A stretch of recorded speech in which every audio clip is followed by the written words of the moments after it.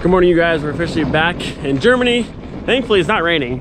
It might start soon, but not raining yet. Bit cold, but not bad. Ooh, look at that. It's kind of rare to see like a lowered car these days, but there's one. We got home and should I show them? No.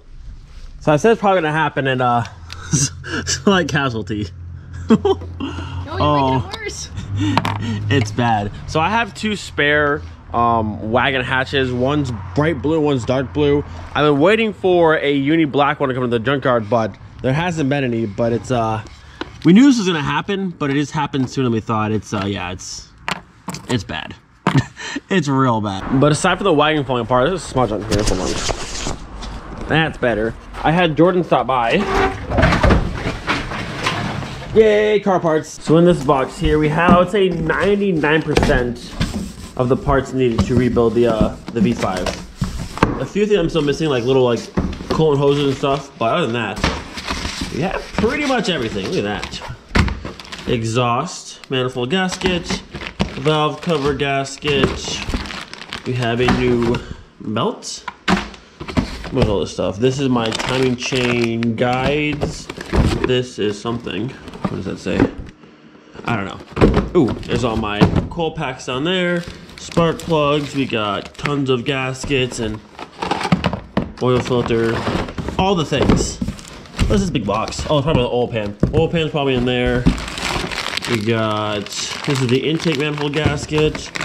This is, I think this is my rear main seal, possibly, I think. There should be a water pump somewhere in there. What else did I order? I forget. Thermostat, possibly? Yeah, thermostat. There's a coolant flange somewhere. Probably this box, obviously. Lots of parts, very exciting stuff. So yeah, this box here from the Top brand is the coolant flange. That'll also fit the thermostat and all kind of stuff inside of there. And again, timing chain kit, you can change it down there. At the bottom, this one is the water pump. And these are pretty cool. These are the Hella coil packs. Nice little branding right there, kind of cool. Hopefully these are a good brand for coil packs of VR5. And then, like I said, oil filter, thermostat, exhaust gasket, and then down here is the oil pan. And that's pretty much everything. Like I said, this is like 98% of the pieces here. We have to go pick up the coolant pipe from Ricky today as well. And that's most of the stuff we need for the rebuild. I gotta say, it's so exciting finally having pieces for the VR5. That thing is sat for so long, trust me, I know. But finally, we're making moves. I'm so excited. I actually want to pull the pan out real fast and double check, because some of the options for the VR5, some of the pans don't have the sensor port at the bottom and some do, and I think I got the right one. Look how fancy that is, all that fancy baffling, but yes. Wow. Cool, right one. So you see there's a hole here. Some are just like flat plated over and don't have the spot with the sensor. Mine has a sensor, so let's try that is. How fancy. And you get the plug, cool. Some didn't come with plugs, it was kind of weird, but new drain plug, new pan, all nice and shiny, and it's the right one. And it has a little fancy baffling in it, look at that. Full on race car. Oh, there's a hole there. Maybe like a freeze plug for that? Oh no, it's this. Okay, I was like, wait, why is there a hole in my pan? Okay, no, we're good. We're fine. And then aside from those parts, I also ordered 2 cans of VHT Wrinkle Black right there and 2 cans of LB6T to do all the paint match stuff. all the wrinkle black stuff and get everything looking nice and fresh in the engine. So I think the plan for today is gonna be, after we meet up with Ricky and grab the VR5 coolant pipe, I'm gonna go to the store, grab some gloss black engine paint and some degreaser and get the block fully clean and hopefully paint it today if it's not too cold. That way come later this week, we can slap all the parts on quickly and just knock it out of the park. And then come Wednesday, my wrinkle block will be here. We can knock this out and a few of the pieces in the engine bay and also the LB6T for the engine manifold and the cover and that kind of stuff, and just moving right along, boys. So I'm gonna go meet Ricky in about an hour, but in the meantime, I'm gonna go through and start scraping away as much of this as I possibly can. Then once we get some degreaser, we'll spray the remaining bits out of there. Give you a quick little before, little build up there. This is a little bit dirty through this section. Little build up there, but overall, like, this block is actually pretty clean. I don't have too much to do, which is nice.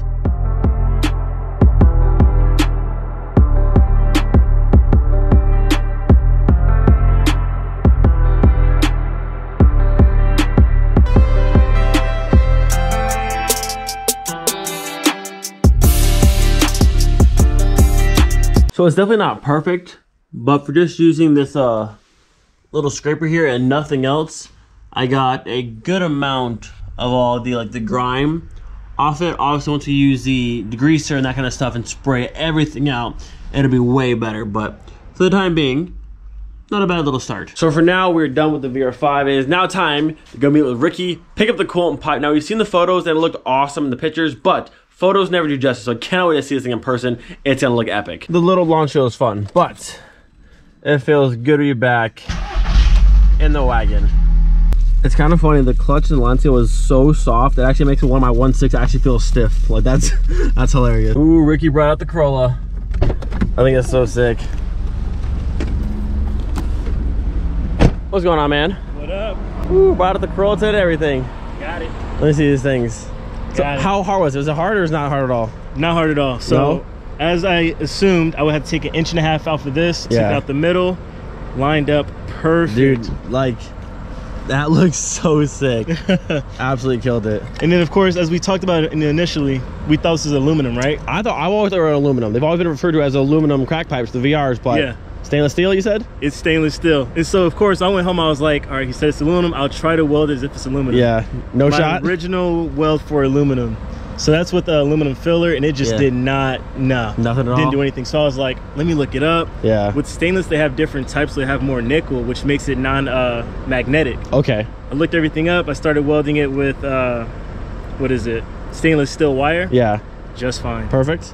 Perfect. Yeah, I saw the pictures, like, yo, that thing came out absolutely beautiful. Like, it looked like they do on the exhaust, like that cool heat on the exhaust tips. Yeah. Dude, it looks beautiful. And like, it looks like lengthwise, it's perfect. It really is. I thought it was gonna be a little off at first. I was like, dude, let me make sure. I'd like triple. Well, even if it was, I can still get a different hose to fit this section and go around. Yeah. But I said on the inside of the coolant flange, there's a little bit of room to play still. But no, like, honestly, you absolutely killed it. It looks amazing. It's gonna look so good on the engine. I have to do some painting on it today.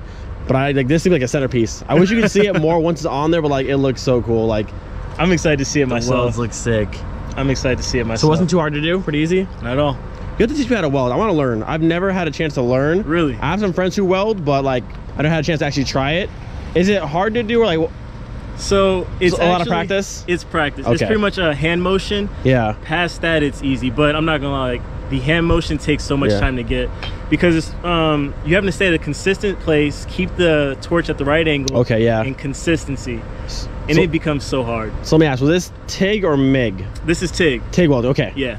So TIG weld is when you have, you know, the torch in one hand, you feed the wire manually. Yeah. MIG one is pretty much you just have a gun, you just. Okay. So. Very cool.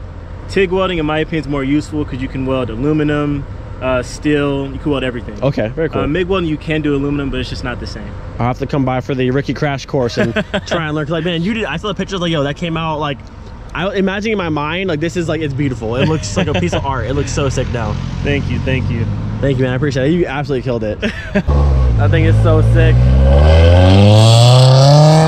It's so loud. People tell me that my car is loud and I'm gonna get in trouble. No, Ricky's car is so loud, but I love it. The pop-ups and all, that car's sick. All right, so unfortunately the BX was closed early today, so no degreaser, no engine paint. I might have some spares for that to check and see, but either way, we got this and this thing.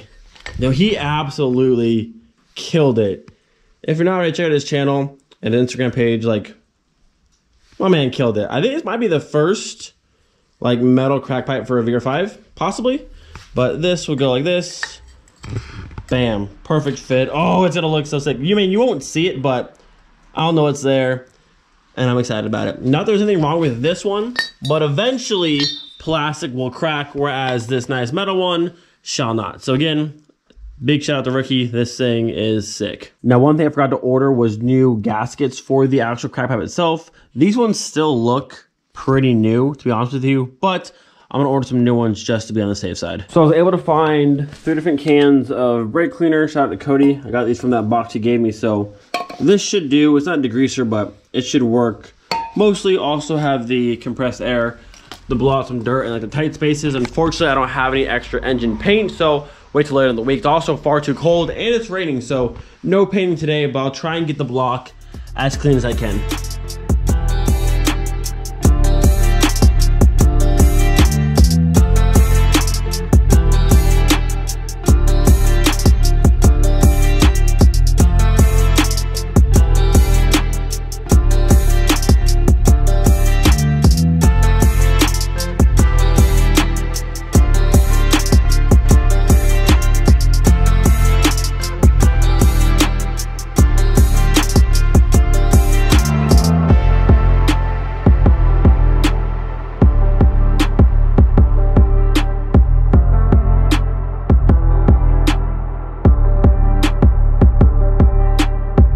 So it's not perfect, but for the first day's work cleaning, it looks pretty good so far.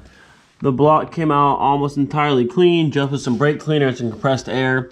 Not bad. There's a few spots still like underneath the crank down here I haven't got to yet, but this section is pretty much all good to go. All of this is clean. I went through the wire brush and did a bunch of the valve cover and then some of the cylinder head here. It's looking pretty good. I have a bit more to do by where the oil cap is. I'll probably get a new seal so it's not leaking anymore. But she is looking pretty good. Just wait until everything's all painted. This is all fresh and black. A nice fresh coat of silver in here and the wrinkle black up here. Woo!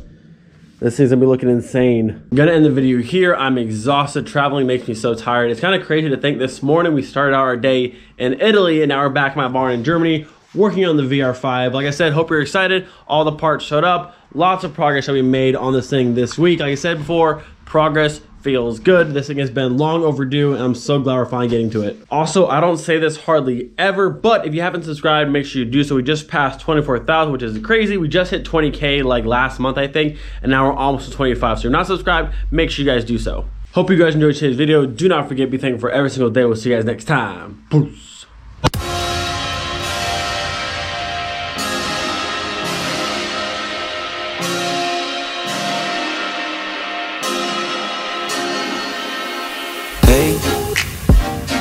Doing just fine before I met you.